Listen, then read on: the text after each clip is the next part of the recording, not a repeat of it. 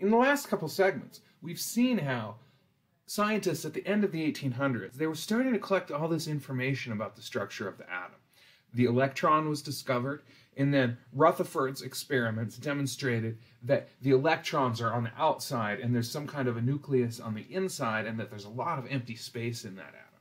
So we start to develop this model of an electron orbiting around the outside of the nucleus. But there's a real problem with this, because according to electromagnetic theory from the 1800s, according to Maxwell's electromagnetic theory, an accelerating electron should radiate energy. And of course, an object moving in a circle is accelerating. Its velocity is changing. And so it is accelerating. And according to electromagnetic theory, it should radiate energy, and it should lose its kinetic energy then, and we expect it to spiral into the nucleus, which makes sense. We've calculated the force between an electron and a proton, and we've seen that that electric force is incredibly strong, right? So there's this attraction between the positive nucleus and the negative electron pulling it in, and we expect the electron to lose some energy and spiral in and collapse. So how is it that we're here 14 billion years after the Big Bang? 14 billion minus a few 100,000 years since basically all of the hydrogen in the universe was created. How is that hydrogen still around? Why did those electrons not spiral in and combine with the nucleus? Well, that's a puzzle. Bohr proposed that maybe the electrons exist only in certain allowed orbits, and for some reason or another, they're not allowed to go to other orbits. And these we can call stationary states. And so, here might be one stationary state, here might be another stationary state. But the electron can never exist where there's no allowed orbit. Again, in his initial proposal, Bohr didn't really have a reasoning for why this is. He just said, hey, I think this might be how it works. So this sets up an energy level diagram. And you know what? This works pretty well. It solves some problems. And so here we see this energy level diagram, much like we saw in the last chapter when we constrained a particle to a box. The lowest energy state we call the ground state. And then much like we did with the particle in the box, we can label our energy states as 1, 2, and 3. And 2 and 3, and so on, there'd be 4, 5, 6.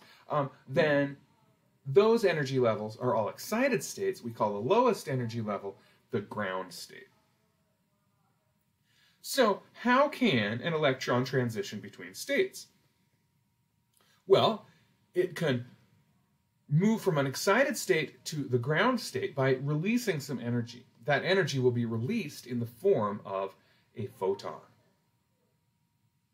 How can it be excited? Well, it can move into an excited state by either absorbing some energy from an approaching photon, or it could possibly get excited from a collision by another electron. And in fact, in a gas discharge tube, such as what we saw when we were looking at the neon light, then the atoms there are getting excited by collisions with electrons. So we can have a collision between an electron and an atom, which will bump this, one of the electrons within the atom, to an excited state. But either way, however they get excited, they will transition to a lower state by releasing a photon. Again, this is the photon emission. So this is Bohr's basic model, in that these excited states only exist at certain energies. And so, knowing that, we can calculate the wavelength or the frequency of a photon by, if we know, the change in the energy of the atom. Now notice that this is not really a new equation. It's just that now our quantum system is an atom. It's not this particle in a box. And so again, this is just the energy of a photon, and here we just have that written in. And so much like we did with our particle in a box, we can create an energy level diagram for some atom. And here we've labeled the energies here on this in the vertical direction, the energy increases. And these lines just represent our energy state. So absorption transitions must start at n equals 1. And emission transitions can start anywhere and end anywhere. So this helps us understand this slide we saw earlier, where we saw that the absorption spectrum had fewer lines than the emission spectrum. Why is that? Because atoms really don't like to live in their excited state. They tend to exist in the ground state. If they are given some energy through photon absorption or a collision, then they will jump into a higher energy state, but they very quickly transition back to the ground state. So if you show me a tube of, say, helium atoms, then 99.99% of them are in the ground state at any one moment. Therefore, we only see absorption lines starting from the n equals 1 state under most circumstances. We'll go ahead and say all circumstances for the sake of this class. However, for emission, it can start anywhere. So an atom could get excited into the n equals 3 state, and then it might transition to the n equals 2 state and then release another photon to get to the n equals 1 state. So this helps us understand why the absorption spectrum has so many fewer lines than the emission spectrum does. Let's do a quick example. This will be very similar to an example that we might have done in the last chapter with a particle in a box. But let's say that we have an electron and it collides with an atom. Okay? So we've got a 2 electron volt electron, and it collides with this atom that has the energy level diagram shown here. Questions are, what is the electron's kinetic energy after the collision? And when the atom returns to its ground state, what wavelength of photon will be emitted? Okay, so for this first one, we just need to figure out what is the electron's kinetic energy after the collision. So here we're talking about the electron that collides with the atom, and then presumably it keeps moving. Well, we want to use conservation of energy. So we'll say that the energy initially of the electron, well, where did that go?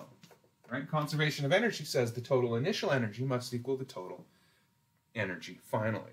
And so, well, it changed the energy of the atom. And it also has some energy final.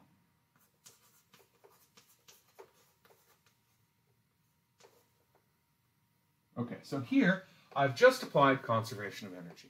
Total initial energy must equal total final energy. Well, recall that this was 2 electron volts.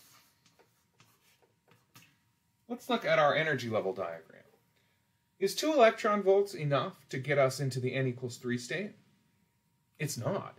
We would need 4 electron volts to get to the n equals 3 state. Can it get us to the n equals 2 state? It totally can. It can get this atom into the n equals 2 state. Well, that means that delta E of the atom is the difference between the n equals 1 state and the n equals 2 state. In other words, there's no way for delta E of the atom to be 2 electron volts because there is not an energy level at 2 electron volts. And so, the change in the energy of the atom must be 1.5 electron volts, because that's the only energy level that this atom can get to if it's given 2 electron volts. Well, that means that we can solve for the final energy of the electron. So energy final of the electron equals 0.5 electron volts. So that means now our atom is in the n equals 2 state. When it returns to the ground state, what wavelength of photon will be emitted? Well, in this case, we just want to use this equation here, lambda photon,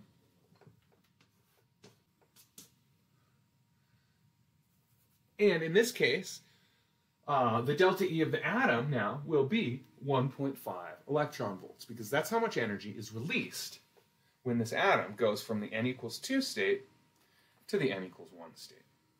And so I'll go ahead and plug in my H in electron volt seconds, and we can just do this calculation.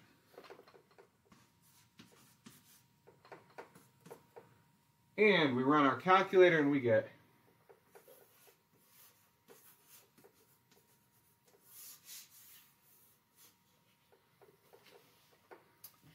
828 nanometers So that's just outside the visible range.